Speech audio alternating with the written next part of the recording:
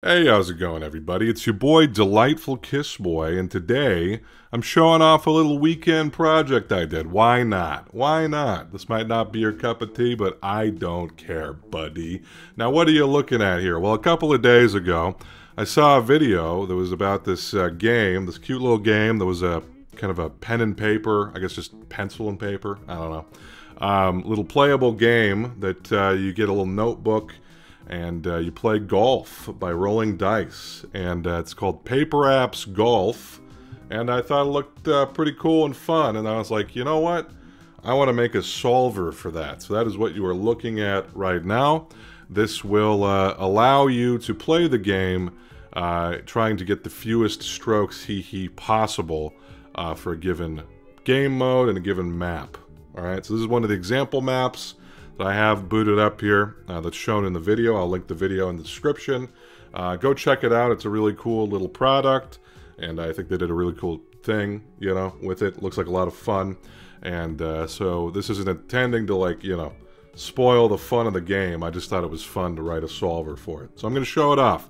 Now, the first way you can play is called speed golf, and speed golf is actually, like, it's deterministic here. So let me just show you what I'm talking about. So speed golf, what you can do is you can move one space, three spaces, or if you're on the fairway, which is this green area, the darker green area, I should say, you can move 6 spaces. So the entire thing is deterministic. There's no dice rolls. That is a way to play the game.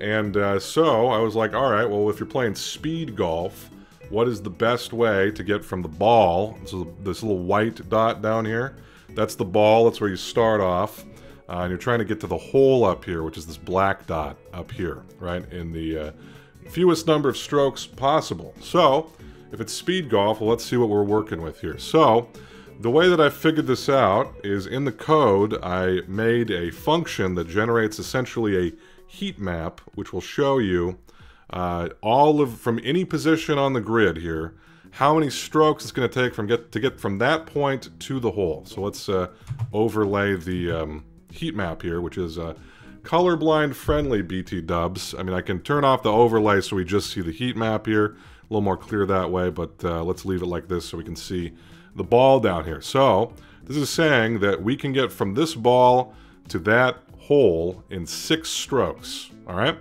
And what I can do is, I mean, so basically 0 strokes from the hole, you can see radiating out from here we have 1s, right? Because you can always move 1, you go right into the hole. But you'll notice we can only move 1 and 3, so why is this spot here a 1?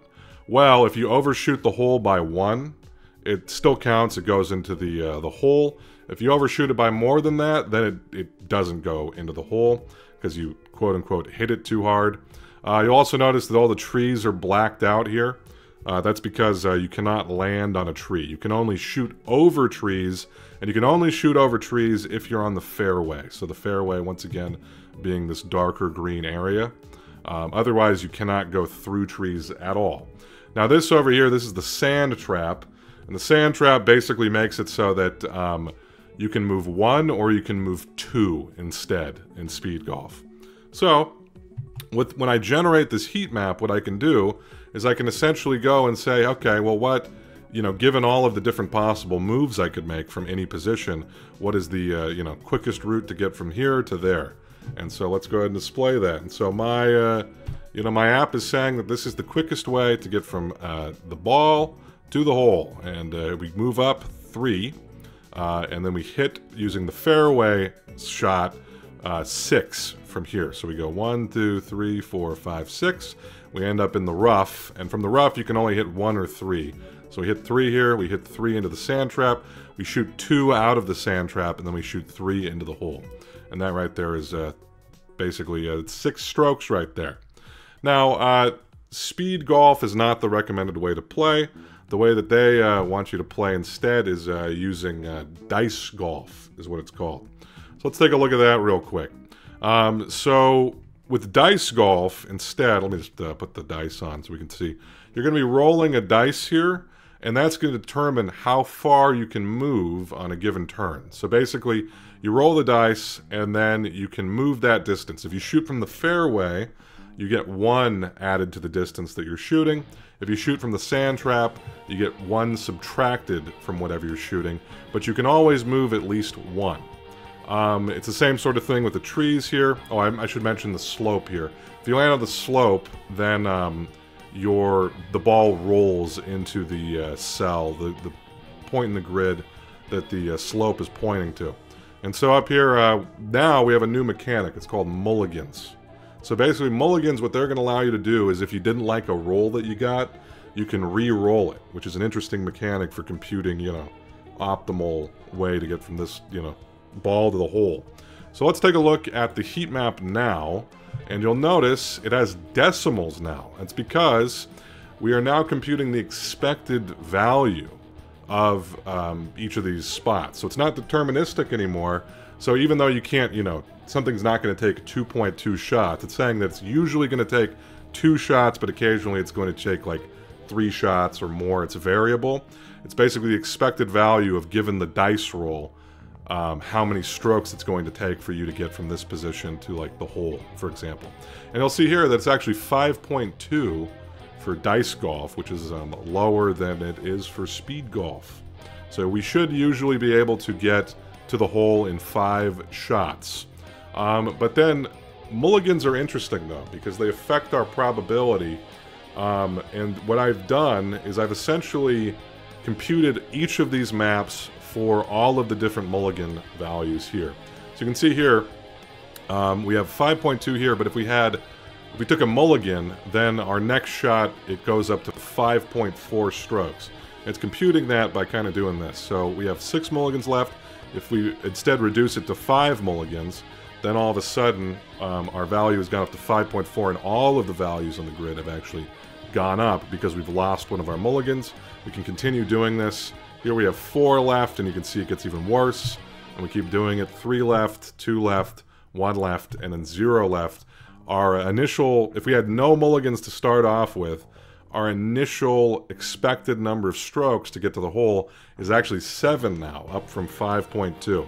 So you can kind of see here the trend. It kind of, you know, creeps in. It's kind of radiating out of this hole here, but basically the more mulligans that you have, the fewer strokes it should take you to get to the hole. And there you have it. So without further ado, let's just play around with the solver telling me exactly what I should do to maximize or minimize the number of strokes it's going to take me to get to the hole. Well, let's do a little roll here. So we roll, and now these are all of the different little spaces that we can go. And so the solver is saying, okay, you should move to this space over here when you roll a 2. And you'll notice this spot is actually 3 spaces away, excuse me, from where we are right now, which is this ball. But it's 3 spaces away because when you hit off the fairway, it adds 1 to the distance that you can shoot. So we can go from here to there, so let's just click over there. So we've moved 1, we have 1 stroke now, and now we're up here. And you know, we can take a look at the grid again, and let's take a look and see what our next recommendation is. We roll, and now you'll notice that none of the spots on the grid are in red. So none of them are recommended. Instead, what the algorithm is doing is recommending me to mulligan. Now let's take a look at why that is. So from this spot here, you can see if we take a mulligan, our expected number of strokes goes down to goes up to 4.1 from where we are here. Now you'll notice though that out of all of the moves that we could make, the best move that we can make is going out to this spot over here, which has an expected number of strokes of 3.2. So basically from this spot it should take us 3.2 strokes to get to the hole. Now you're going to think like, okay, well 3.2 is less than 4.1, why wouldn't we just take it? Well, it's because it takes 1 stroke to get from this spot to this spot over here. So essentially what this is it's actually like a 4.2, which is greater than the expected value if we take the mulligan. So what we should do here is we should take the mulligan and see what we get if we roll again. And we roll again, and once again it's telling us to re-roll. We got a 2 this time, and none of these spots are good. You know, we can move up to a 3.9, that's our best option, but once again, 4.9 is greater than 4.3, so it's saying re-roll, baby. So we re-roll again, we get a 3 this time, and once again it's telling us to re-roll. It's a 4.5 here. Our best option here is 3.6. which is, 4.6 with the extra stroke added, which is higher than our mulligan value. So we'll go ahead and roll again, and this time it finally takes. It says, okay, that's a good enough roll, and we're moving to this spot here, which is a 3.2, essentially a 4.2 compared to the 4.8 value when we mulligan. So we'll go ahead and take this one, and we will roll from here. So we roll again, and we get we roll a 1. And we're on the fairway, so we can still move 2 spaces, but it's saying, all right, that's dog shit. We want to re-roll that. So let's re-roll again. We get a 5 this time. We're like, all right, that's good enough. We're going from here, where if we had a mulligan value of 3.8 to a 2.3, so an effective like 3.3 strokes by moving there. And we'll go ahead and do that, and boom. And we're getting pretty close to the hole now. Let's go ahead and roll it again, and boom. We get a 2. And so it's saying, okay, go ahead and take that. Now, 2 is a low roll, but what it does is it lines us up pretty well with the hole here, right? So we have a pretty good shot. If we just go right here of getting to the hole, you'll see we have an expected number of strokes of 1.5 from this position. Our mulligan value is 2.5, meaning that if we mulligan, we're expecting to have 2.5 strokes, whereas if we go here, we're also expecting to have 2.5 strokes. So we may as well just take this and save our mulligan. And so we go ahead and do that, and let's see if we can get in the hole, and we roll, and it's a 6, which is overshooting the hole. We can only go over by 1, so we need 1, 2, 3, 4, or a 5 from here to get a hole in 1 from this position. And let's go ahead and roll again. We get a 3, which is just short. And what it's saying is we have 1 mulligan left, but they're saying, all right, 3, that's good enough. Our mulligan value is a 2.1, but we have a guaranteed win from 1 if we just take the 3 and just take it, right? So it's pretty close here, but, we don't play greedy. We're just going to go ahead and go right on there. And now from here, we just have a guaranteed win. We go right on into the hole, baby. So we finished this one in 1, 2, 3, 4, 5, 6 strokes, which is, let's see, what was the initial expected?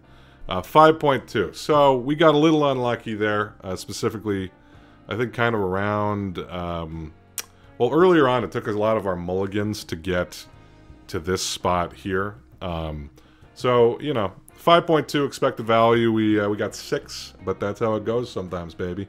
Anyway, if you'd like me to, explain a little bit more about how I'm computing these numbers and generating this heat map, etc., I could do a longer video where I kind of explain it.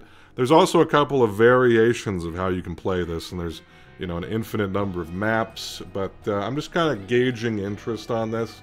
Like I said, I was going to be doing this anyway, even if I wasn't making a video about it, but I think it's a cool little game, and so I don't really care if people don't care about this. I have fun with it. But if people do care, I can keep making some stuff about it and explaining it. Yeah, it should be good. Now, I'm hesitant to post the code on GitHub just because I don't want to take away from like their business, because you can technically play the game with this app, so I don't know. I'd have to see how I'm feeling about that, because I don't want to take business away from them. It seems like a pretty cool company with a cool concept, and I don't want to it's like, oh, this is the electronic version of the exact, it's like exactly the opposite point of what they're trying to do. This is meant to be a solver. This is not meant to be a replacement for their product. All right, so I'll think about releasing the code, but in the meantime, I think I'm probably not going to, and I can explain how it works rather than releasing it. But let me know what you think about that. Let me know what you think about the whole video. Hope you had fun. Hope it was interesting. And I'll talk to you later. And I'll get back to the gambling and buckshot content, baby. We love that. Probably some other board game analysis stuff, too. I don't know. I like doing shit like this. It's fun. Bye-bye.